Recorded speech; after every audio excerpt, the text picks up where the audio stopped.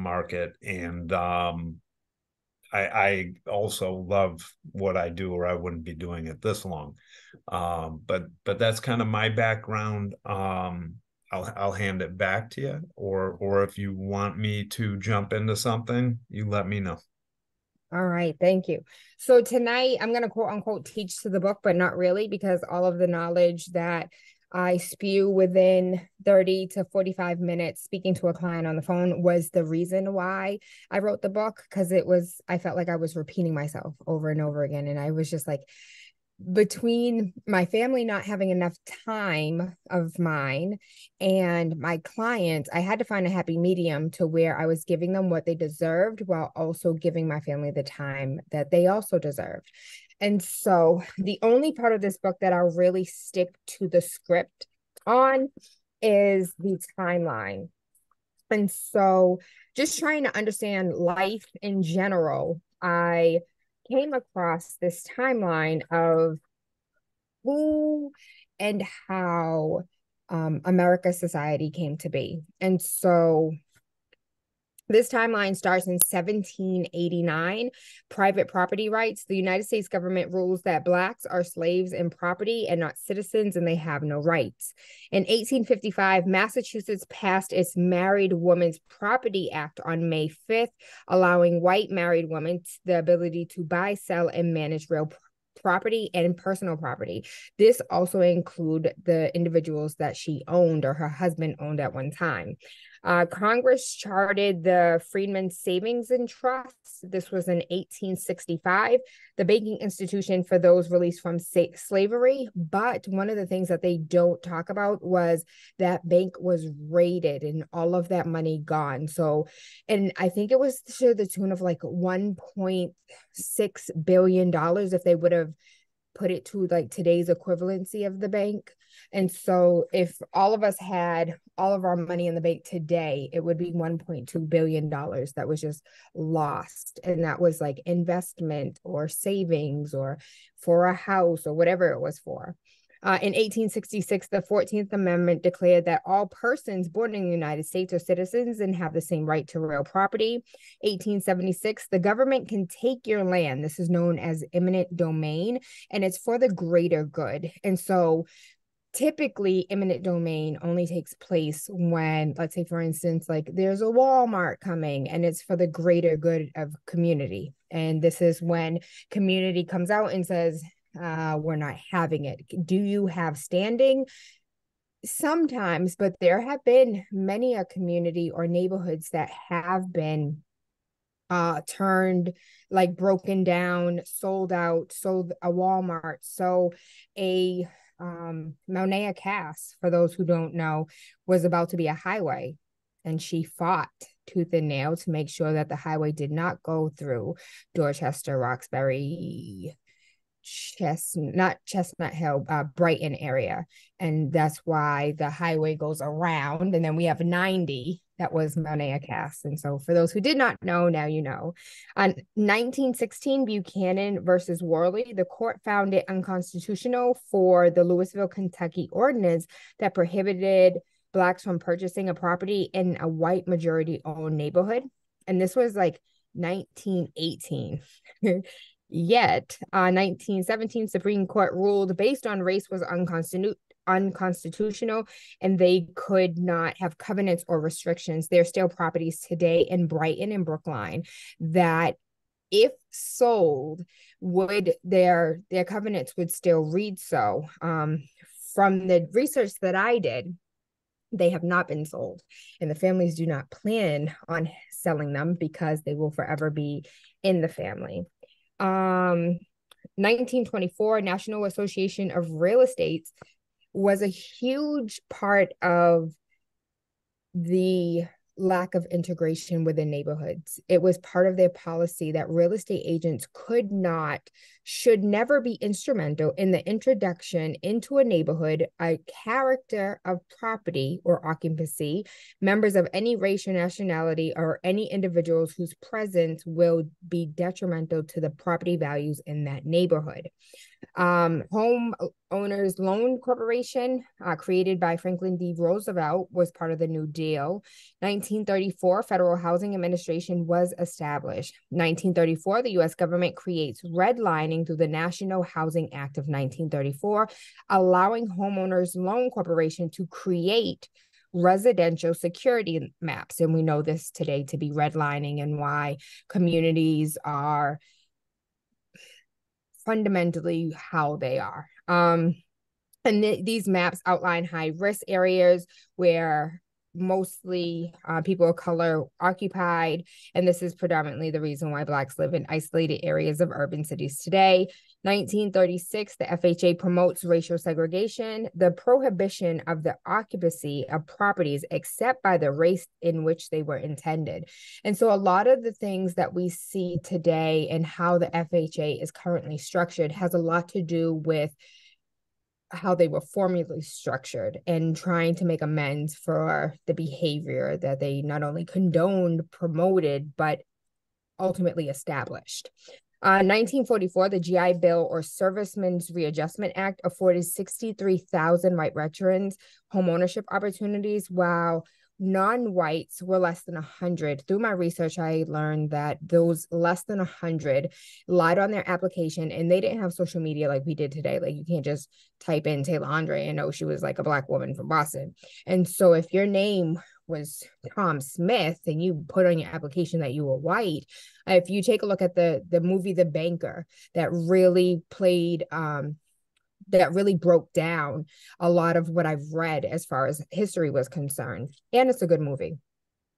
Blockbusting, real estate agents deceiving people into white flight. Blacks are moving in. It's time to move. 1968, Martin Luther King Jr. was assassinated. 1968, President Lyndon Johnson signed the Civil Rights Act of 1968, which was the Fair Housing Act. That's what we know it as. All that little writing that you see when you apply for an apartment or you apply for like moderate to low income, all that small print breaks down the Fair Housing Act that prohibits discrimination, sale, rental, financing of housing based on race, religion, national origin. It was later amended to include disabilities and family status. In 1973, Donald Trump and his daddy were sued for racial discrimination. In 1974, the Fair Housing Act was amended to include sex. In 1974, Equal Credit Opportunity Act, creditors can be discriminatory based on race regarding loans. 1977 was the Community Reinvestment Act or Housing and Community Development Act of 1977, which talked about loan practices and the transparency. And I will stop here to give Brian a moment to speak a little bit more about that, because I know it from a like reading it. I don't know it from experience in actually being in the business. And so what transparency of loan, like what part of the loan practices were they trying to be transparent about? With in related to CRA, the Correct. Community Reinvestment Act. Mm-hmm. So that really was established more that banks doing business in particular areas have to invest in those areas. Prior to that, any bank, I'm not picking on anybody, I'm just throwing it out there, but there's a Bank of America everywhere, right? Prior to that, Bank of America could lend money in communities and not invest in them. And so I think that can kind of be confusing, because when we're consumers, we think, okay, we're receiving money, so they're doing something good for us. The reality is we're paying them back with interest, right? Mm-hmm. So they're making money. You're not in that transaction. You're getting money to do something maybe you want to do, whether it's a business or a home or whatnot, but you're not necessarily benefiting from that in that transaction. The Community Reinvestment Act forces banks doing business in those areas to invest in them, meaning take deposits, invest in low income housing, invest in education, in every aspect. So every year, and this only goes for banks, it doesn't actually apply to um, probably 90+% of mortgage lenders, because mortgage lenders are not banks. It Mm-hmm. really only applies to banks. So there's all kinds of things that banks can do um, to check the box per se when they get audited every year, whether it be literally actually just handing over checks and investing in housing authorities, which is clear cut, like that checks the box.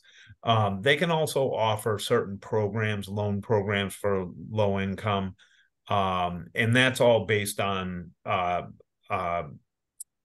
county average median income. That's how the CRA is kind of developed. But it's really just about investing in the same communities that you're lending in, Mm-hmm. because the lending benefits the bank. The reinvestment in the community is, like I said, for schools, for education, for low income housing, etc. Mm-hmm. Thank you for that. In 1980, Bill Dedham investigated that banks would lend to lower income whites, but not middle or higher income blacks. 1988, the National Fair Housing Alliance was founded. And in 1988, the Fair Housing Act amended to include family status. In 2020, 2021, 2022, and 2023, we have seen JP Morgan Chase, Bank of America, Wells Fargo, all within the last 10 years, were instructed to pay hundreds of millions of dollars for still today discriminatory practices that they engage in. So even though this book like the timeline started all the way in, what was it, 1789, we still, many years later in 2023, are seeing the effects of how this plays out. And the reason why the timeline is so important for me is because I was having too many conversations with people that felt like they were failures, too many conversations with people who felt like, maybe this isn't for me. And this part of the book for me is like, this is not 100% on you. And so, yes, do you have to take accountability for how you spend your finances, how you budget your finances? Absolutely. But at the same time, you have to also understand the history that brought you to where you are today and why your family may be like the third generation having Section 8. So I wanted to kind of relieve people of that stress of not feeling like they are enough, and that there's something that they did wrong to be in the position that they're in. So with that being said, how do I buy a house and what is the process in which I have to go through? And so first and foremost, it's for me, it's mindset. And the reason why I say mindset is because I had a client that had $35,000 income. That's all she made was $35,000. Bank of America is one of those banks that do very much so do all types of messery. And then when they get a slap on the wrist, they're like, hold on, we have this money that we're trying to give. She tapped into that grant program, $35,000 a year. Brian, typically what kind of pre-approval for a three family would that yield you with great credit, Yeah. no debt to income? With no other debt, three family. I mean, with Okay, today's interest rates were 3.5. Let's okay, I was gonna say today's rates, probably I would guess somewhere around 400. It was 365. She was Oh, pre-approved for 365. yep. And this was in 2018. And she ended up purchasing a three family in Taunton that needed work. Her husband was electrician. And when I say husband, I mean they've been together 20 years, but they're not married. Yeah. Was electrician. He did all the electrical work. Because he's in the field, he found a whole bunch of friends, cousins, somebody that can come and help. That was in 2017. The house has more than doubled in equity since then, and they still have not done like the complete renovation of each floor.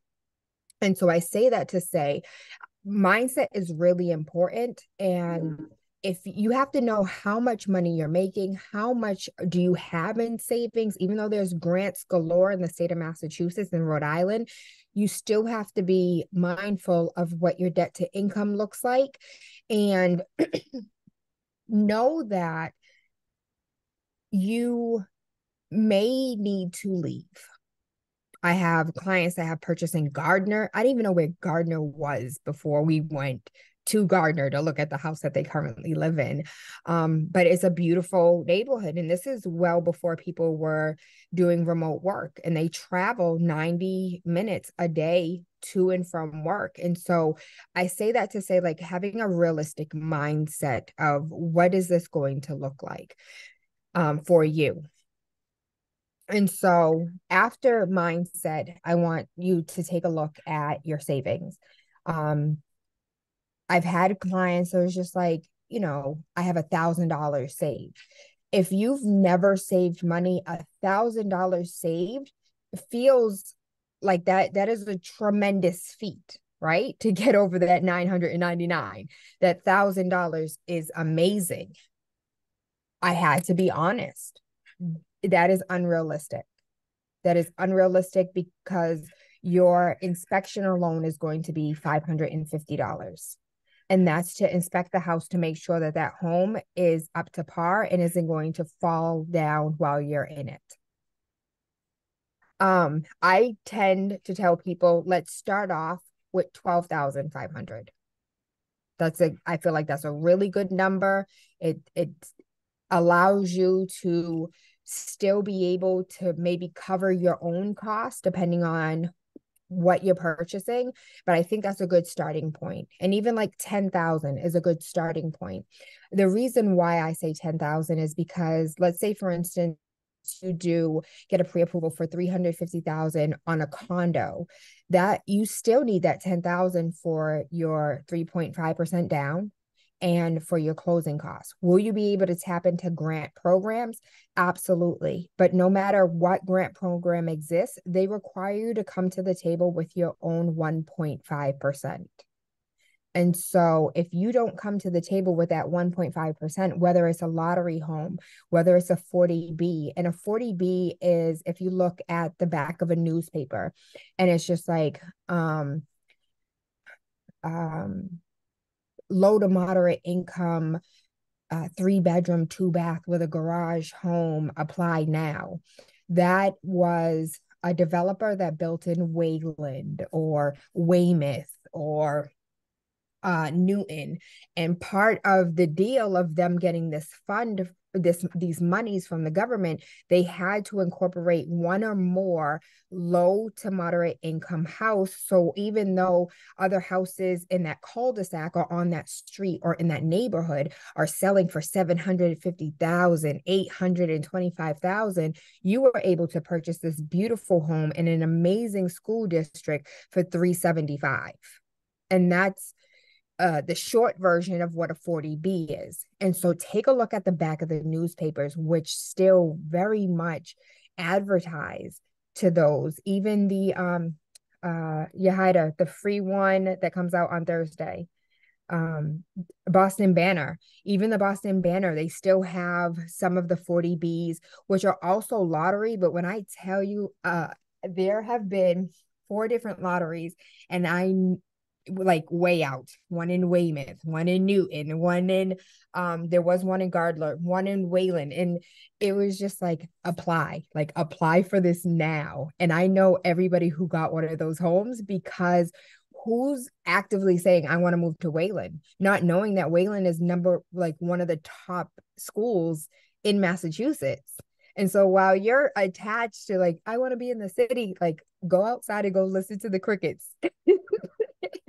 You can have a yard, a great school system, and a backyard that you can entertain in. So savings is really important. Anything north of 10,000 is a good starting point. Anywhere south of 10,000, and you may want to like incorporate whether or not like a completely different location. And what I mean by that is I do have clients that purchase in South Carolina where you can get a house for $135,000 and where, $5,000 savings will be able to cover your closing cost and your down payment, and you could still live comfortably. So going back to like mindset, where do you want to live? Where are you willing to accept? What do you want versus what do you know you can afford? And having, like, I don't want you walking in thinking you're going to get $1 million multifamily when you have a $550,000 pre-approval. And so just really managing expectations, and sometimes where your goals aren't located, you aren't located where your goals are. And so it's okay. My client that purchased in South Carolina is doing amazing and thriving and has purchased 3 other houses since then. And that's not the end for her. She is stacking up all of these properties. She's all these doors. She's collecting all these doors so she can come back home and just rent those out. And so let's take that same mindset. Let's say, for instance, you get one of the affordable condos here in the city, or one of the affordable condos that's being built in Attleboro and Taunton, because Brockton is the new Boston. And then it's 30 miles outside of Brockton is where you start seeing the diminishing home prices. But in that same conversation, I'm looking at New Bedford, Fall River, Pawtucket, and you can find multifamilies upwards to $1 million after they've been renovated. Why? Because people are working remote and it doesn't matter where they live. They just want a house they can buy. And so the when it comes to supply and demand, the demand is so low, the supply is so low and the demand is so high that people are willing to pay over asking just to get in something that looks decent. And so from there, I for you to understand the debt to income. So let's say, for instance, I have a credit card. I have $100 on that credit card. If I'm using $50 of that 100, I'm at 50% utilization. And what that says, and so I don't believe in speaking to adults like children, but I do believe like simplifying it to the smallest molecule so that we can all be on the same page. So if you feel like I'm dumbing things down, please forgive me. I just want us to all understand fully without complicating things. Let's say, for instance, we gave our kids $20. They said, Mom, can we go to the store? They went to the store with $20. They came back with no money. But you have another kid you gave $20 to, came back with one or two things and still came back with $15. That happens 3, 4, 5 times. They come back, people are creatures of habit. They come back, Mom, can I get $20? What kid are you most likely about to give some money to? The one that brings you back your change. So, and that's the way that credit bureaus look at us. They look at us like those children. Are you going to bring me back my change? Are you going to govern yourself accordingly? Or are you going to max it out every time I give you some money? And so if you currently do have credit cards, you want to be mindful of your utilization. Do not swipe if you cannot deposit. That is my rule. You can swipe or no swipe all day. And this is when I add my own bit. I do not own a debit card. It's actually screwed me a couple times, but clearly I didn't need what I wanted at that time. But having a debit card, you have no security. If you use a debit card and you lose that cash, you can't get that back. If you use a debit card and you purchase a product, unless you have a warranty on that product that you purchase, you have no protection on that product, a service, a trip. But if you use a credit card and that long thing that they send you, there's benefits in there for you. Even though it's a whole bunch of, we're going to charge you 26% of whatever you owe, there's also some things in there that protect you. For instance, many cards today have you have the ability to have insurance. You don't have to go to Enterprise and add insurance to your rental because your credit card covers it. Now be mindful, not every credit card covers your rental coverage, your rental insurance, but a lot of them do. Same thing with your phone. If you pay for your phone bill and purchased your phone with a credit card and your phone is stolen, you don't need insurance through Sprint and T-Mobile because your credit card protects you. I recently had an incident where I used my card for a flight and my flight was canceled. That prohibited me from going to Georgia and conducting business. So not only did I get reimbursement for my entire flight, I also got I'm a little excessive, so I'm not gonna tell you all that I got because they mess with my business. So that was completely different. And I have a business card which conducts itself a little bit different than a personal card. But I go for the gusto because I have the card that's going to allow me to go for the gusto. And so I'm like uppercut, jab, jab, knockout, because what you're not going to do is mess with my money. And so for debit cards, I personally do not suggest ever using a debit card. Always use your credit card. But if you cannot pay what you are swiping, do not swipe. But if you can, it locks you and you can get gas points. So cheaper gas. You can get points for travels. That's what I care about. And so everything goes towards me getting on a flight for free or staying at a night for free. Some other benefits that I can't think of because they're not important to me. Oh, Cashback. restaurants. Yeah, you can get discounts at restaurants. Like there's just a long list of different discounts and benefits that you can use just using your credit card, and all your purchases are secure. And so, Brian, I didn't mean to interrupt you. Is there anything you wanted to add? Oh no, I actually agree wholeheartedly. I do have a debit card. I use it for absolutely nothing. I've always used credit cards. And exact same kind of scenario. Not so much the insurance parts and everything, but for me personally, it was I had an incident where I ran my debit card. This was 10 plus years ago. I ran my debit card at the store and it got declined, and I knew there was a lot of money in that account. Mm-hmm. So I went out to my car panicking, like I must have just gotten fleeced. And I logged into my account and everything was fine, but that panic itself made me feel like, okay, if something was to ever happen, let the credit card company chase their money.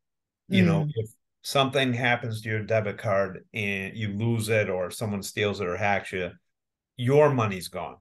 Now yeah. you're waiting on your money. Credit card gets hacked. The credit card company deals with it. And to be honest with you, their security is tenfold over a bank debit card. As far as I'm sure you've experienced this too, where they call you, they say, "Hey, did you do this purchase?" And you're like, "That's crazy. They even caught that." Um, so it's always better to use a credit card, not only for security, but also building credit. A debit card's never going to build your credit. Mm-hmm. It's a good it's a good characteristic to be against using credit in general, but if you're using it as a debit card, that means you have the money to pay it. Mm-hmm. And that so use it like it's a debit card, I guess would be the mindset you have to have. Mm-hmm. Mm-hmm. I do want to stop there because I feel like there was a lot of information given, and I want to make sure no one has any questions before we move on to like the sides. No, we're good to go. Okay. So we have our credit, and I'm going to just pretend like everyone has their credit in order because this is not a credit class. This is a home buying class. And if you do need help with credit, I can direct you to people who can help you. Something that I do not publicize, but many of us, I have cousins, I have aunties that do not have credit cards. They don't even like the bank. Everything they have is in a coffee can, under the bed, in the garage, in the corner, like real life. Never had any type of banking establishment. And then when you go back into the book and you remember that all these people had their money in the bank, and then they were like, oh, we don't know where your money is. Ha ha ha. You'll never get it. $1.2 billion lost. I understand why there's a hesitancy there. But when you are looking to purchase a house, you do want to have some type of established credit. I have helped several people establish credit that previously did not have any at 40 years old, never had a bank account, never had a credit card. All of a sudden, you're trying to buy a house. It does make it a little difficult, and you're now looking at possibly having a co-signer. And so to alleviate that, if you know that you're looking to purchase next year, let's go ahead, throw you on a trade line. It does not have to be Taylor's because I'm expensive. I charge $500 for 3 months. You can have a family member, but I have 800 credit score, 17 years, over $75,000 worth of utilization that can be tapped into at a 2% utilization. So I use 2%. I have access to over 75,000. And I charge for that. But you might have a family member that has 725 credit score, 680 credit score. If you have a 0 or 300 or 425, that could help you boost your credit score because now your profile is mirroring their profile. It doesn't mean you have access to their credit. Technically you could if they gave you the credit card. I do not. It comes to my house, I cut it up, you never see it. But your credit profile now looks like you have access to $75,000. You've had a credit profile for 17 years. That's great for when trying to get a credit card because the loans are a little smarter than that. To the banks are like, you're clearly on someone's trade line. This ain't you. And so I typically do that, or you can do that same thing if you want to throw a child on your credit. He's now 20. I threw Anari and Asaria on my credit cards when they turned 17. That whole year, they were able to, mirror my profile. And when they turned 18 years old, Anari had he loves this. I had a 777. And so with lucky numbers, right? And so you can do that if you have a family member or a friend that can add you to their credit, but you also have to trust them because you're giving them access to your social security number, your birthday, I would say your address, but they're not giving you the card, or I don't suggest them giving you the card.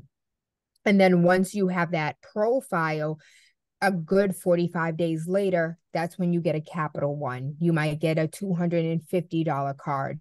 You use it every time you get gas. You pay it off like we just discussed, like it's a debit card. You do that for a couple of months, and then they'll be like, hey, I see you're doing really well. Let me give you this increase. Your 250 now goes to 500.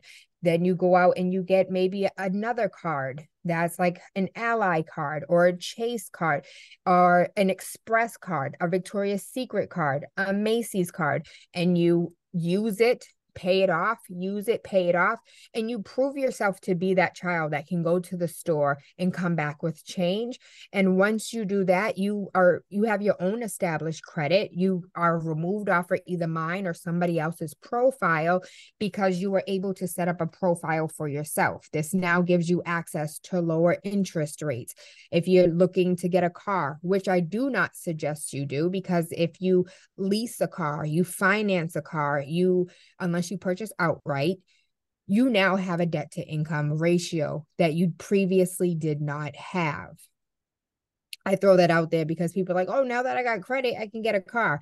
No, because that $400 note that you now have is $400 less that you have to play with when you're looking to purchase your home. And so I will stop here and let Brian speak to the importance of like that debt to income ratio and what does that look like with student loans? What does that look like when you have children with student loans? What does that look like when you have car loans or credit card defaults?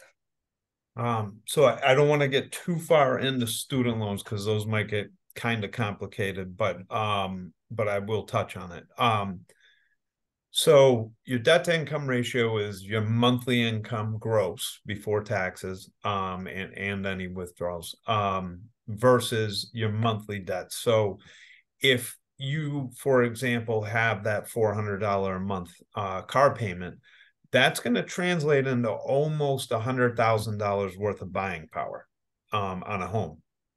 Because if you think about it, obviously a credit card has a much higher interest rate, and it also has a much quicker repayment amortization.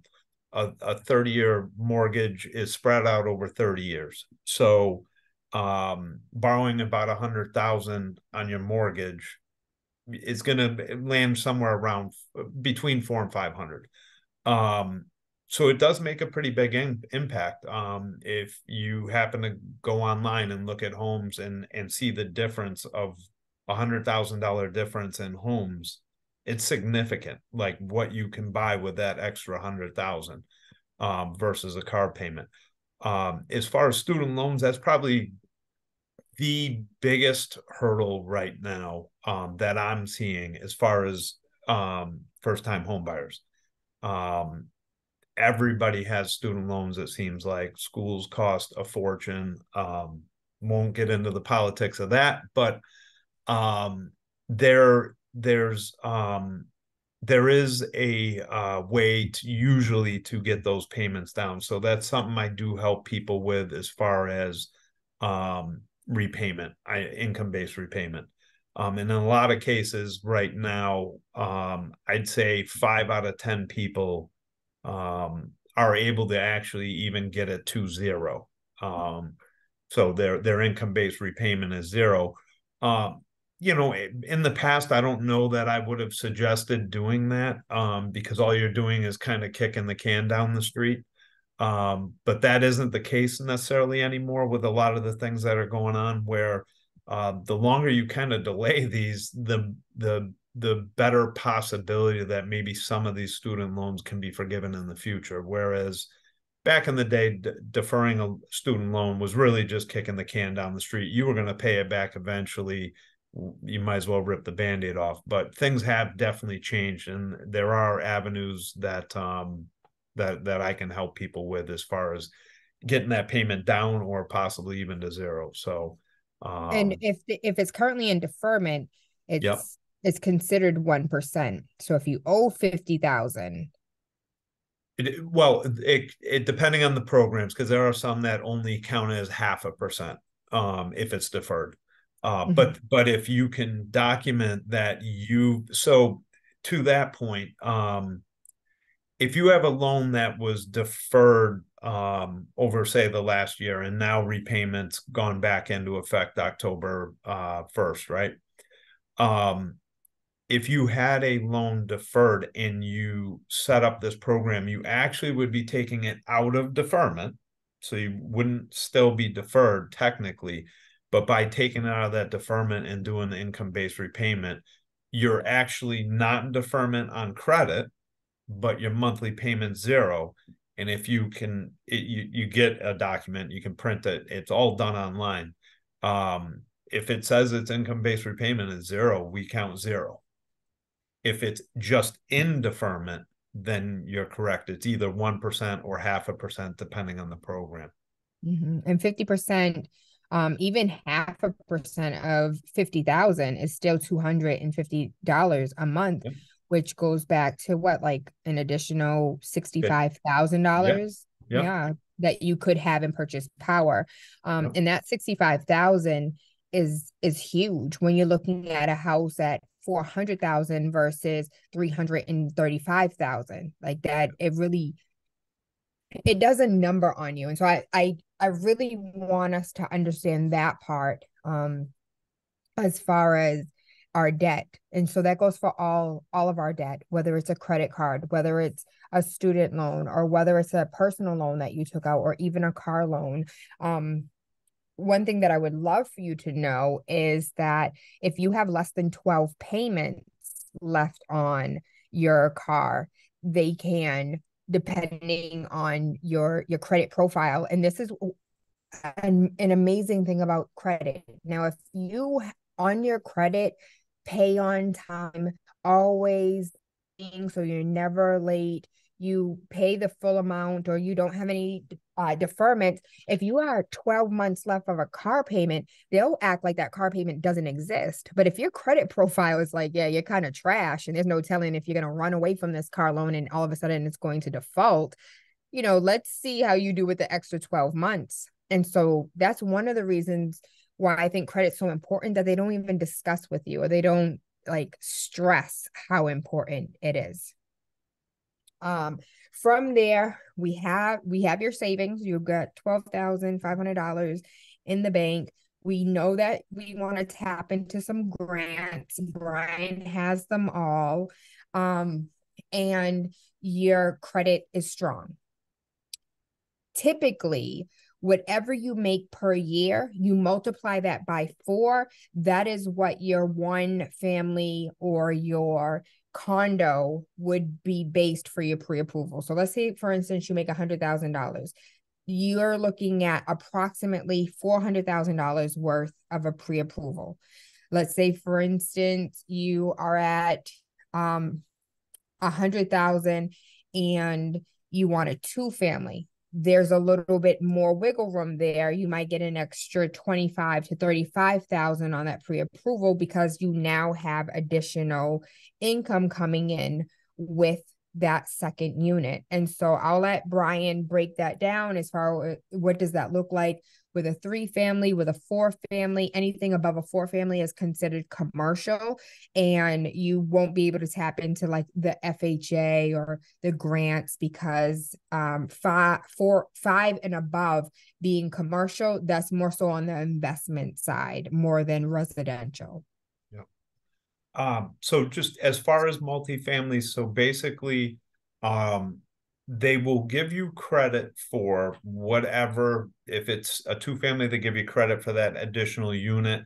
And it's based off the appraiser's gonna, when they appraise the home for the property value, they're also gonna do a rental schedule, which is going to give you a comparable rental income for that area, for that type of unit, usually based off bedroom count, etc.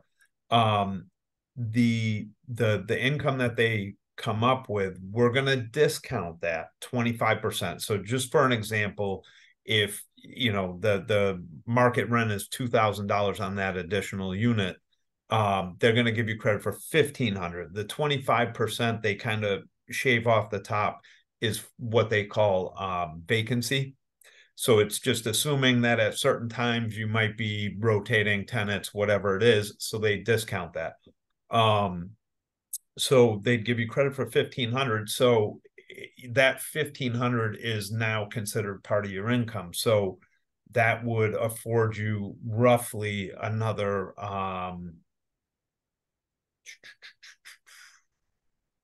figure about $130,000, $125,000 buying power. So like all these things we keep talking about kind of help you just boost up what can you afford, whether it be, because there's only 2 sides to that balance sheet, right? There's expenses that you have, and then there's the income you have. But multifamilies are a great way to not only get into the market, but it's also a great way to build wealth over the long run. The hopes would be that you buy that to kind of help supplement your living expenses, and possibly hold on to it and rent both units or all 3 units and move on from there one day. Mm-hmm. Mm-hmm. And so just to understand the process of a pre-approval. So there's a big difference between a pre-approval and a pre-qualification. I want to be respectful of everyone's time because we had it scheduled from 6 to 7.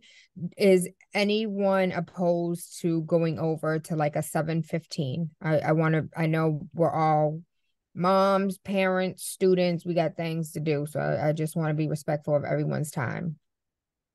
Ryan? I'm good. Okay.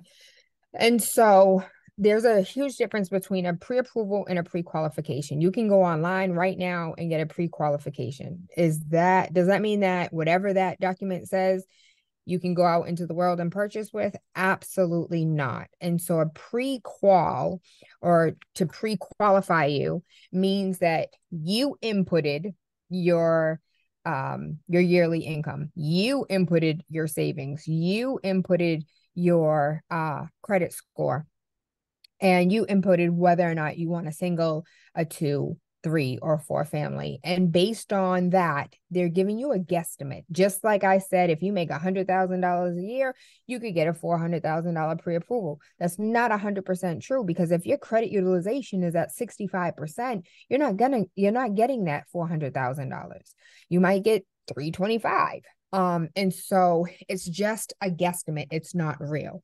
When picking up the phone, talking to Brian, you are going to, and there's all women on here, it is a financial pap smear. It is the most invasive thing that you will ever experience. It is literally looking through your Cash App, your Venmo, your bank account. It's going through everything that you have ever financially touched, all of your credit cards, every single one of your bank accounts, all of the accounts that the kids have, anything that's in default, things that you went ahead and paid someone $125 to take off your credit that you thought was on your credit is still on your credit, and Brian can see all of it. And so there's so much more to a pre-approval, and it's scary. It's really scary, and it makes you look at how much money do you have coming in and how much money do you have going out. And sometimes those pre-approvals hurt your feelings. When you think that you make decent money, you have pretty good savings, and you don't overspend on your credit, but you still got an 85,000 pre-approval. Like, it's disrespectful for someone to tell you that. But it really makes you take a hard look in the mirror as to, like, what do I need to do differently in order to move forward? And that's not a fake number. That I literally had a $85,000 pre-approval because of where I was financially at that time. And so I don't say that lightly.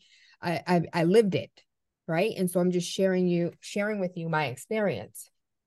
So the first thing you will do is give it all up. All of your documents, all of your paperwork, all of your tax returns. And for us with side hustles, I want to be mindful that when we think and this was my problem. This is the reason why I had an $85,000 pre-approval, because I had so many side hustles at the time that I wrote everything off. My gas, the service to my vehicle, eating out, everything on my credit card was a write-off, and it looked like I made $20,000 a year. And because I made $20,000 a year on paper, knowing damn well that's not how much I really made, that's not how much I didn't want to pay the taxes. If I can be, we're family, right? I can be transparent. I had to pay $8,000 in taxes. Like, when I did my taxes the way I was supposed to do my taxes in order to purchase my house, I had to pay them folks. It was $8,000. And yo, you remember in Ghost when she was writing the check at the bank and she was like, that was me. That was me putting the check in the mail for the IRS to tax me. It was hurtful, but I did it. I survived. I'm a survivor. And it really puts you in a different mindset as far as, like, this is real life. This is reality. You have to claim, there is no getting around it. If you have that side hustle money, if you have your own business, if you're doing Lyft and Uber and you're deducting all of these things, every time you deduct $1, you're really deducting $1 from your pre-approval. So I want you to be mindful of that, and not just you, but share this information when people are like, yeah, I'm writing everything off. No. If you're trying to buy a house, go on and just pay what you owe. If you're not trying to buy a house, I am not advising you to do anything to save your funds. After the financial pap smear, Brian will come back and say, hey, looking over all your financials. You look great. Your credit looks great. Your savings looks great. The pre-approval is X amount of dollars. That is the top of your pre-approval. We now know how much house you can afford. I'm going to be honest with you. These houses in Gardner are absolutely gorgeous. If you can work remote, bring your ass out west. Do a Worcester, do a Springfield. And what's crazy is you can get to New York in like an hour in Springfield. Like it's so much easier to get to New York. We have this perception that leaving Boston, like you leaves, like you're leaving your culture, you're leaving yourself, you're leaving your people, and you're really not. For my Latinos, like Latinos are everywhere. Black people are everywhere. You can get you some adobo down the street. I promise you, Gardner has adobo. You can get sofrito, like bomb Jamaican food outside of Boston. No, okay, not all. Maybe not all, but there's a lot. Um, Not just Gardner and Springfield, but New Bedford. So I'm not a fan of Fall River. Fall River feels like a trailer park to me, but I feel like New Bedford has more of a like Brockton feel. Um, and what's crazy is, remember when Revere was ghetto? Revere, people can barely afford to buy in Revere right now. Lawrence used to be where all the hood rats lived. Lawrence is unaffordable right now. Like Lawrence has $1 million properties that still need $200,000 worth of work. So there's so much opportunity. I'm also licensed in Rhode Island. Rhode Island is gorgeous. Especially there's a lot of single families by the sea, like living on the ocean. Swansea. For some reason, Swansea has a lot of elders. So there's a lot of single families in Swansea that are coming up on the market because a lot of the elders are passing on. And I say that, and a lot of their houses need work. But let me tell you about my favorite product in the whole wide world is a 203K. So you know the ideology of buying the ugliest house on the street in the best neighborhood?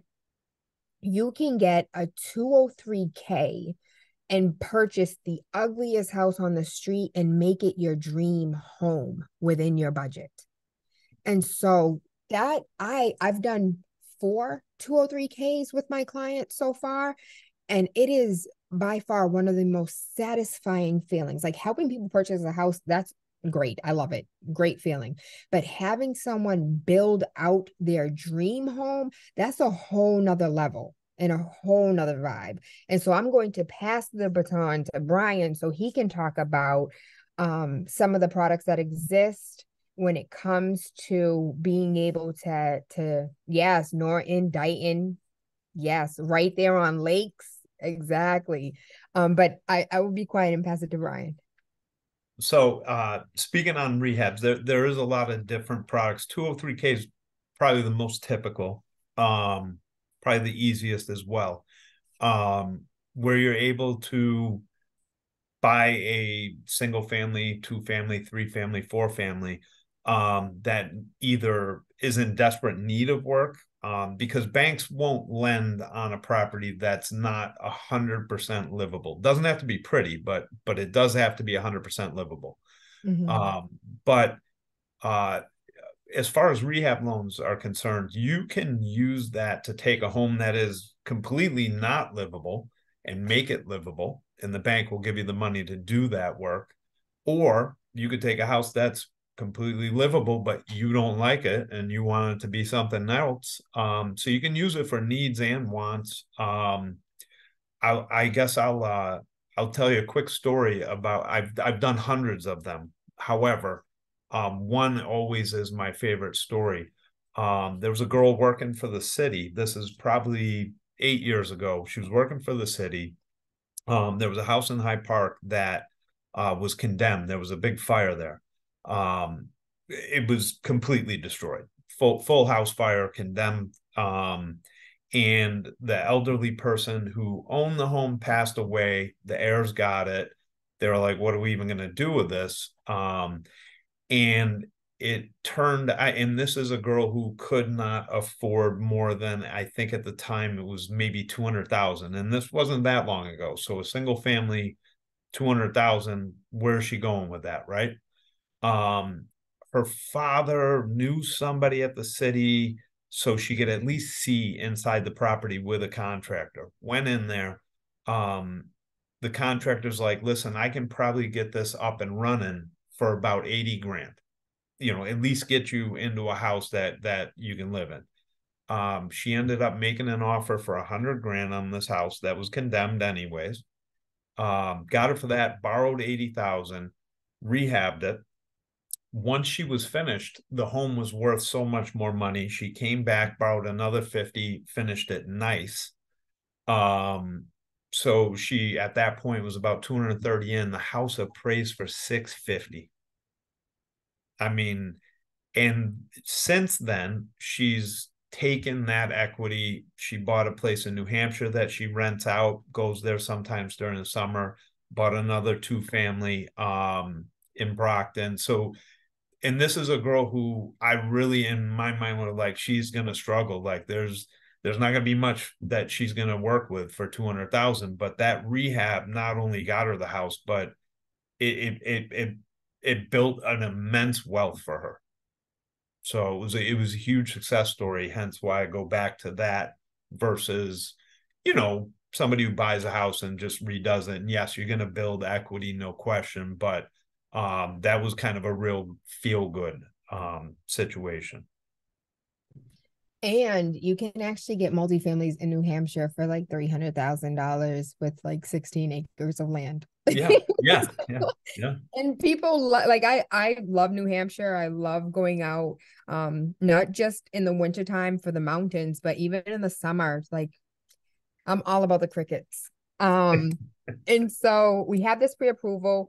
We're putting an offer on a house. I'm going to tell you, I recently closed with a client that had a $800,000 pre-approval, single family, $800,000. Can I please tell you how long it took us to get an accepted offer? It is brutal outside. Winter is coming. No, winter is here and it's cold. I am taking a different approach. I've been door knocking. I have clients that are approved for $1 million for a multifamily. We've been Boston, Brockton, Attleboro, Taunton. We have put in so many offers and we're still looking. At this point, I am literally door knocking for this family. Like, hey, you had your house on the market once upon a time. I have somebody that is looking to buy. You want to sell? Because it's just that brutal out. And so if you know anybody that has a 3 family, but a minimum of 3 bedrooms, we're pre-approved for $1 million. As long as the rents make sense, we're looking to buy. From there, your offer is accepted. Congratulations. I think you should always do an inspection. If you have a family member that's a contractor, I tell you, bring the family member with a contractor to the open house. So that way they can tell you everything that's wrong with the house and you can make informed decisions. So that way you don't have to pay the additional 550, 700, depending on the square footage of the house, for inspection. So is inspection important? Absolutely. Inspection on a brand new construction is still important because developers are trying to get in and get out, and they sometimes do things a little too fast and overlook the issues. And so you want an inspector, you want a contractor, you want somebody with fresh eyes that has your best interest at heart, taking a look at the foundation, at the electrical system, at the heating system, at the roof, and making sure, even the windows, and making sure that this is a place where it's going to keep you warm. The roof isn't going to cave in. The electrical is not going to start a fire because a lot of these older homes still have knob and tube. And so knob and tube is actually really like, I love seeing an old house with knob and tube because it was so dangerous. And we lived in danger our whole life when you think about it. Like how many of us lived in a lead filled house with knob and tube? Like we were looking to die every day. We were in danger. And so it's awesome to see just how far we have come and the changes that have been made to zoning in order to keep us safe. And that's really at the end of the day, all an inspection is really for. There are ways for you to be strategic. If you go in, let's say for instance, the house is 400,000, you put an offer, and all the houses around them have sold for like 390, 387. Go ahead and put an offer in for the 390, the 393, have an inspection, come back and say, there's about $3,000 worth of stuff I have to fix. I don't want you to fix it. I'll fix it. Don't worry about it. Just knock off this 3,000. And so there's ways to negotiate during that period. A lot of times people are putting in offers without inspections, and that's why it's important to get somebody on your team and have them come in while you're already looking, so you know what the problems are. You can put an offer in without inspection, which kind of puts you at the top of the list with a seller's agent, because you're not going to come back nickel and diming me after inspection, and you're more likely to like want to get to the closing table faster. From there, after inspection, that's when it kind of feels like radio silence. It's really like quiet between you and your real estate agent. We used to talk every day. Now you hardly call me. It's because we found what you're looking for. We're in there. We're locked in. You're going to have conversations with their attorney. You're going to have conversations with the loan officer. There's a whole bunch of documents and a whole lot of conversations that are going on behind the scenes, making this deal happen. Once we get from inspection, we move into purchase and sales. That purchase and sales is the actual contract of you buying this house. The offer is like, hey, let me take you on this first date. The contract, which is the purchase and sales, is like, we're getting married. We are now engaged. And when I sign this paper, that is when we are locked in forever. One of the things that I wanted to add, going back to inspections are like what we wish dating would be. The inspector is going to tell you literally everything. So imagine sitting down and across the person's like, I bite my nails. I never put my clothes away. The toilet seat will never go down. I can't cook. I'm a mama's boy. And I don't have any dreams, goals, or ambitions for the future, but I have a really good job and I make 125 a year. And you're like, can I deal with this? Thank you. Thank you for all of that. Is this something that I want to walk into? And if you're like, well, he's not abusive. I'm kind of happy he's a mama's boy. You know what? Let's move forward. That's what inspections are. They're going to tell you everything in the world that's wrong, and you have to make a decision on whether or not you want to move forward. So if the roof needs to be replaced, it doesn't mean you can't buy the house. It just means, are you willing to pay the $25,000 it's going to take to replace the roof? If you use one of these construction loans, that maybe it's not a problem for you. You still have $30,000 worth of wiggle room in your pre-approval. You could just go ahead and do a 203K simple. So it's just, I don't want you to walk out of an inspection and feel like that 45 pages is overwhelming and, oh my gosh, there isn't a CGI in the kitchen. I don't want this house. Because if you're going to let a CGI be the thing that scares you away, can you even be a homeowner when the furnace goes out? Right? Because that CGI, that's a little $250 problem. You get an electrician in there that knows what they're doing, in and out same day. So I just want you to be mindful of the things that you're going to be told when you have a inspection, and whether or not that's your deal breaker. After the purchase and sales agreement, going back and forth with Brian, getting all your documents in order, clarifying some questions that may come up. You want to be mindful that you have to have had your job for 2 years or be in the same field for at least 2 years. You have to have those 2 years of a tax return. You're also on top of your tax return, you also need the W-2s attached to them.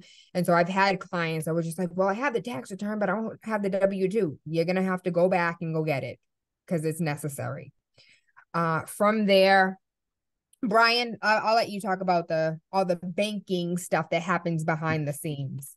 Yeah. So um you're right. I mean, it's intrusive. But most of that's kind of hopefully accomplished when you're doing the pre-approval. But um you see a lot more now. There's that time lapse where you're pre-approved. You might have we looked at everything, but it might be a month, 2 months, a year before you find the home. So there'll be redundancy there where you're providing the same stuff, but just updated. Mhm. Um, Basically, the gist of it for most people is going to be your W-2s, tax returns if you're self-employed or if you have the side hustle. Um, 1 month's pay stubs, 2 months bank statements, driver's license, and for most people, that's going to be the bulk of the documentation needed. Also going to order an appraisal, which is for both of us, for you to know that the house is worth what you're paying for it, and also for the bank to know that it's worth what we're lending on. Um, Appraisal is probably the most time consuming piece to all this. Between ordering and receiving it back, typically about 2 weeks. Um, During that 2 week period, that's when we're gonna go through all the paperwork, make sure everything looks the same as what it did. Um, Appraisal comes back, we go into underwriting. Typically takes a day or two, come out of underwriting, and then we're kind of smooth sailing. So it's like I say to people, because we go through that same hiatus, right? You get the offer done and the inspection, and then you disappear, and then I take over for a couple days, then I disappear. Because while you're waiting on the appraisal, there's really not much to do. That's just going through the paperwork we have. And honestly, that's a good process. If there's more to it than that, that's where you hear people complaining about, like, oh, buying a house such a pain in the ass. That's probably because either the people they're working with in most cases, or the individual has a difficult life. Sometimes that's the case. Doesn't mean you can't get a loan, just means it might be more difficult than the person next to you. Yeah. um that's pretty much it. Yeah, and as part of those difficulties, sometimes it could be child support. Sometimes Yeah. it could be you getting a gift from a family member and they have to source or like prove where those funds came from. And that can be, a little invasive for the person who's lending you this money because now they have to like open up their own bank account and say, "Hey, I didn't take this out of the mattress. This wasn't stolen. It's been in my account. I've had this money. I'm just lending it to this person for down payment, closing costs, whatever." You can use, if you have a 401k, you can tap into your 401k. Most of the time, they require you to have a purchase and sales agreement because you can put in 16 different offers and that offer not get to the purchase and sale table. And so now, you know, you have this money from your 401k, but you're not in the process of actually purchasing. They usually have like, it depends. I want to be clear. It really depends on who your 401k is with. I've seen it. They put an offer in, and once the offer went through, they had access to their funds. I've seen it to where they could not get access to their funds until the purchase and sale agreement. I've seen it where they couldn't get access to their funds until they were in the like right there on the clear to close line. And so it really just depends on who your 401k is with. Um, I've and there's other like retirement accounts as well that you can tap into to purchase a house. Um, and so I won't speak on those because I'm not familiar with them. But when we do the purchase and sales portion, that's also when your percentage comes in, whether your percentage is 1.5 because you're tapping into a grant, or whether it is the full 3.5%, 5%. And we're at 5% right now. I'm really happy about that across the board. So we won't see too many 20% right now, but I'm really excited about where we are in society. Not the interest rate, but just the Yeah. um And so from there, you get your clear to close, and then closing day is really exciting. I like to do day of walkthrough, and a walkthrough is just saying this house is in the same condition as when I put my offer in and I agreed to purchase this house. There have been times where colleagues did not do a walkthrough the day of closing and did the walkthrough 72 hours before closing. And then after they closed, came back, a washing machine was gone, the refrigerator was gone. And it was gone because you signed on the paper that everything was cool and you were okay. You did the walkthrough 72 hours later. You gave people 72 hours of coming back into that house and take whatever it is that they wanted to take. That's not the case with everyone, but it can happen if you leave yourself open and vulnerable. And so I'm the type, let's go walk through the house, then go to closing. So that way I have secured funds. Like, we're going to do a holdback, and that's just holding back money from the seller in order for them to get their shit together, whether that shit is literally the shit that they left in the yard or the house, or it's like, I'm gonna need for you to put that refrigerator back, whatever, or we're gonna do a holdback. And since you took the refrigerator, not only am I going to penalize you for the cost of the refrigerator, but now you're taking away from my time, my energy, and I have to make a decision on what refrigerator I want. I want $2,500 for that.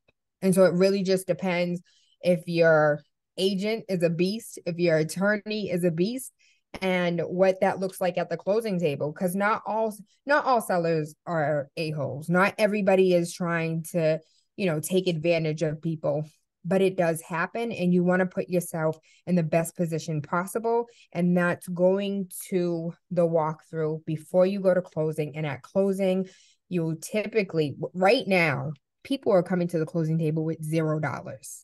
Okay. I can't tell you how many people in the last year are coming to the closing table and don't have a check with them because the grants are covering closing costs, covered some of the down payment, covered buying down points so they have a lower interest rate. It's absolutely beautiful what I'm seeing as far as grants are concerned. And so I'm going to pass it over to Brian so he can discuss the grant for the local 26. Peter Ann, are you a local 26er? I'm not, no. And Yahida, I know you're not local 26, right?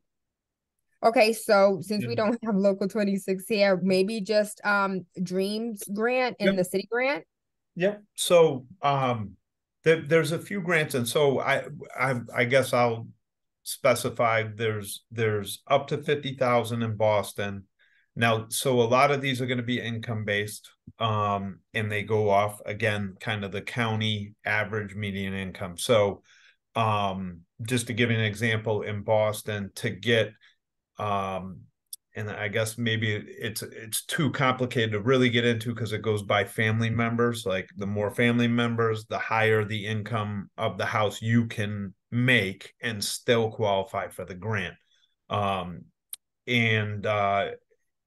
just for an example, let's see, do I have one here? I got it right here. If you're a one person household and you make up to 145,000, you can get 35 grand from the city. If you make less than 107,000, you can get 50 grand. And then those numbers keep going up as if you have, a child, two children, full 5-person family, the number keeps going up. And it, just for a reference, like a 5-person family could make up to 225,000 and still get a $35,000 grant. It's free money. It's a no-brainer. You can use it with any type of loan, whether you're doing conventional or FHA or a 203K or any of those. You can do this grant. It's completely separate from everything. So that's free money. There's programs in Braintree, Quincy, and Weymouth that'll give you up to 25,000. There's you mentioned Lawrence. There's grants in Lawrence up to 25,000. Brockton, 20,000. There's grants everywhere. pretty much anywhere you look to buy, there is likely a grant. The only usual catch to that, besides the local 26, because that's just a union giving you a grant and there's no income limit on that. But any of the other grants are going to be based on the average income in that county. Most counties anywhere around Boston are going to land at typically a single person, 140,000 or less. That's going to include Suffolk County, Plymouth, Middlesex, Norfolk, Essex. Once you get out to like Worcester County, the numbers start coming down. Bristol County, same thing. The numbers come down because the average median income out there is less. So I would say it gets a little complicated with who qualifies for how much with the grants, but it's absolutely something that if you're interested, reach out because there's grants everywhere and it's free money. And so now you are finally home and you are the homeowner of 123 Purchase Lane. And then there's a whole nother problem. There's whole other problems to deal with. But I want to make sure that neither one of you have any questions and there was nothing that we went over that you didn't fully understand or something that you want like clarity on or you heard something. Peter Ann? Well, I took Maha's class. No, it doesn't. I just took it. And I did the One Plus Boston. I took that too, that class. Okay, So I just took these classes just to say like I took them. I know, Yep. it's just a starting point. And how did we fare today? Did we fare equally with Maha? Better, actually. And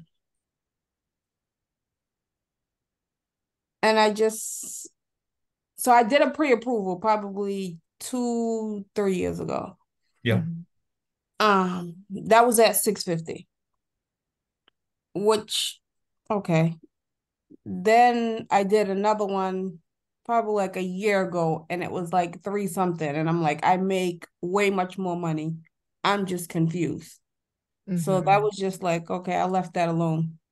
I just let it lapse. And I'm like, okay, I just was dragging my feet. But now it's like, I just gotta get my life together. Yeah, I mean, part of that's definitely gonna be, interest rates play a lot into that. I mean, with interest rates where they are now versus where they were 3 years ago, it is night and day. So it does hurt purchasing power. That being said, the Fed just met today. They didn't raise rates again. That's usually them signaling they're kind of done raising rates, and likely we're going to start seeing them go the other direction. I don't know if we'll see it by the end of this year, but we'll definitely see it start happening next year. And then the purchasing power goes up from there.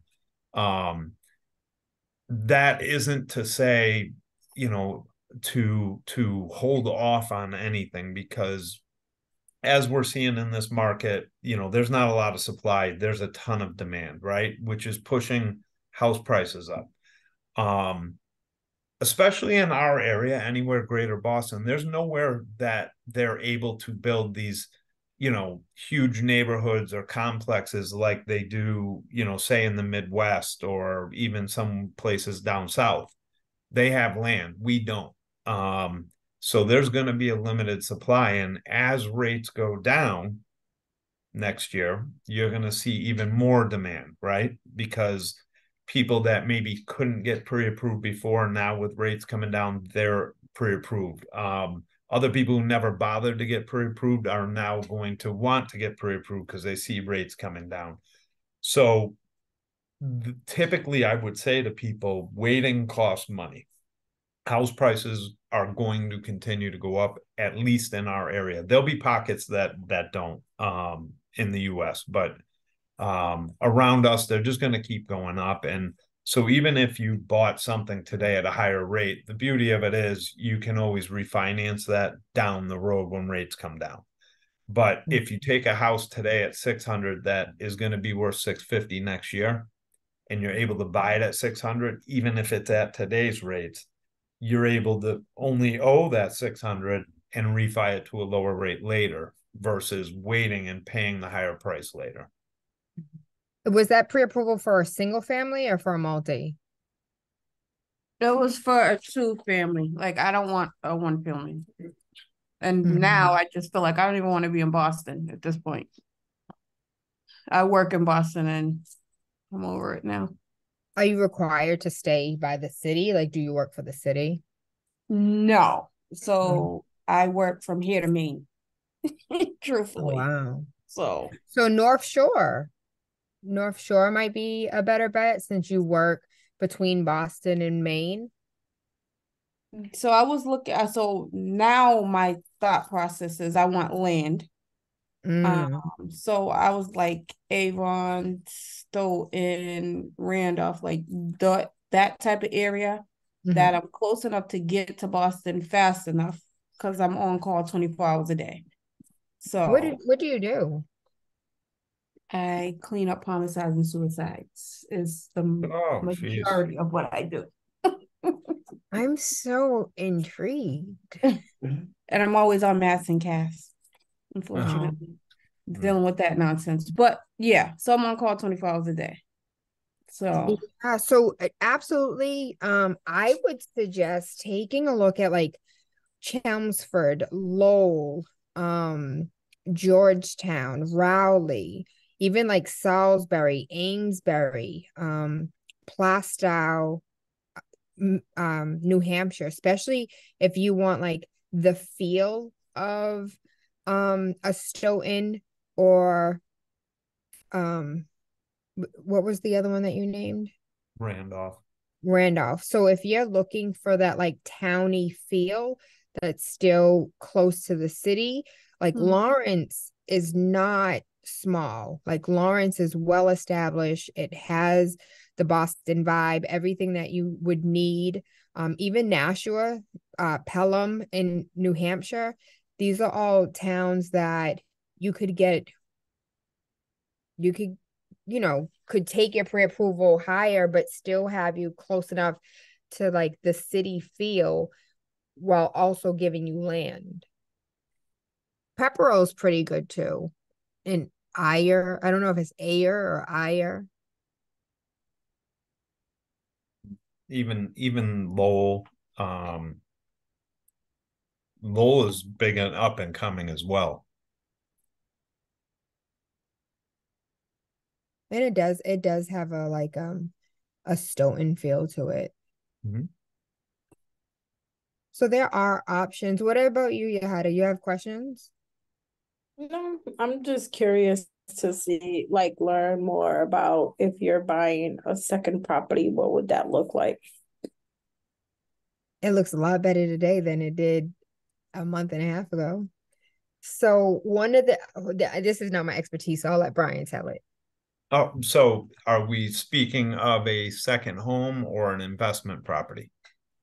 No, Possibly a rental property her and second investment. home. She's talking about her second home. She's leaving this one and she needs to go find a second home for her family that had recently made changes. Okay. So, so you own a home now. You're looking to sell that, and yeah, I mean that's a good situation, I would assume. How long have you been in that home? Going on 2 years. 2 years. All right. So you've definitely probably made some money there, right? Mm-hmm. Um, Yeah, when we got it, we were already sitting on like almost 10,000 in equity yeah. because we got it at a decent price. So I mean, realistically, the catch with making an offer on something else, and we can talk about this, but um in my opinion, I still think it's better to have your house listed Mm. before you I don't want to say before you look, but you know, it's Murphy's law. If you go looking and you're not ready, you're going to find the perfect house, right? Um, it's still, in my opinion, better for you to have your house listed first, because you don't have to sell your home, right? You can put a contingency. If somebody comes in and gives you even more than what you asked for, over asking, whatnot, it doesn't lock you into selling. You know, this is still to a degree a seller's market, okay? And you can put in the acceptance of the offer from somebody else, a buyer coming in and you're accepting an offer. You can put a contingency in there that is contingent on you finding suitable housing, okay? um and that will give you time to go find that new house, and also give you a little bit better leverage, because you're going to be going up against maybe first time home buyers and people like that, that when you're looking to make an offer on a new home, you know, part of that isn't just the dollar amount that you offer them, it's also, are you ready to go? And if you have something to sell, but you can at least say to them, hey, I'm already under agreement, my house is sold as soon as, you know, I get an accepted offer on your house, that's going to make the seller feel like, okay, they're ready. If you go in and make an offer and you say, well, I still have to sell my house, and they go, okay, well, what's going on with that? And you're like, well, I'm going to list it next week. They're going to say, well, how do we know you're going to be able to sell your house? How do we know how long it's going to take, right? So I'm still a big fan of put your house on the market first, get it under agreement, and just put a clause in there that you're not selling if you can't find a house. So you're kind of covered. Ooh, I like that idea. Yeah. Any other question? No? I have kidnapped y'all for way too long. I thank you for your time. I appreciate you. I'm here privately if you want to reach out and you have any additional questions. So is Brian. I can email you because you registered for this. I can go ahead and email you and send you all my contact information, Brian's contact information. Or Brian, you can drop it in the chat, whatever's easiest for you. Yeah. Yeah, I'll put it. And I just want to make sure that you guys have everything you need to make informed decisions, to do whatever is best for you, whether you make the move today, tomorrow, or 5 years from now. And I'm kind of excited that today's session was better than Maha, because I do not have Maha money. Yeah, this was definitely good. It felt more real, genuine. Yeah. Thank you, lovely. And you guys want to grab Ryan's information? Yeah, and just feel free to reach out with any questions, literally anything. It can't ever hurt to be overly prepared. So I have a quick question because every 6 months we get a 5% raise.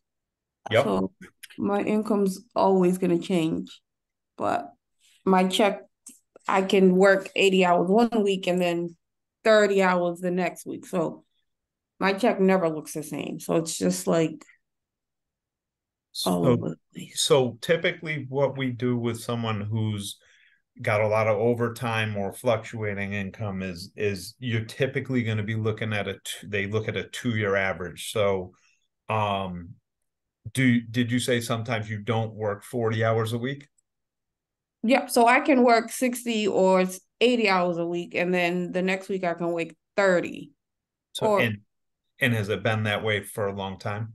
that's just how the job is. I can't Yep. predict, when somebody dies or, things Right. like that. So that's just the job, the nature of the job. Because that would be amazing if you could. So no, typically they're going to use a 2-year average. Okay.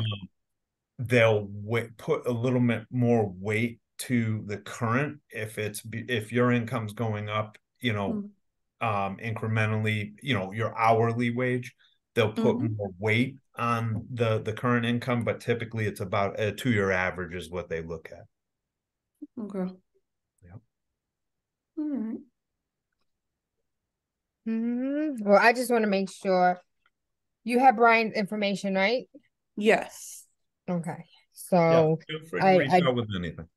I just want to be mindful of like your personal finances if you want to discuss more with him privately, that you Mhm. have his information and can get a better understanding of what that looks like for you.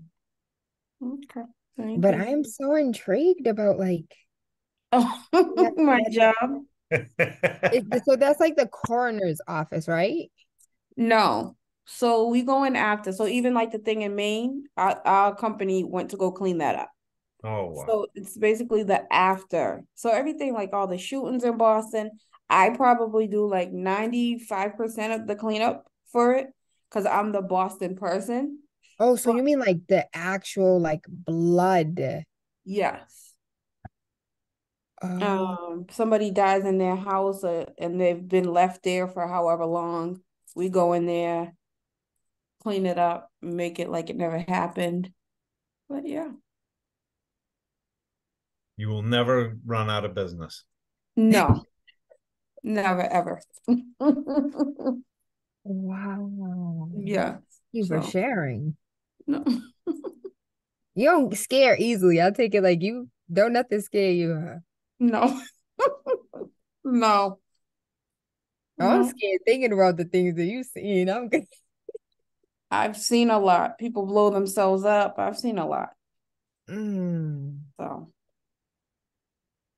All right. Thank you, Brian. I appreciate you. Absolutely. If you guys have any questions, don't hesitate. Nothing's a stupid question.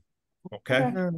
Mm-hmm. Thank Brian, this is I already have text messages and emails of like, sorry, my kid, my husband, I Yeah, couldn't, my job. So it this happens. call was recorded for quality assurance, so I'm going to share it. Okay. So don't be surprised if those that weren't here tonight still reach out. All right. Awesome. All right, then have a good All night. right, ladies. Have a good Good night. night.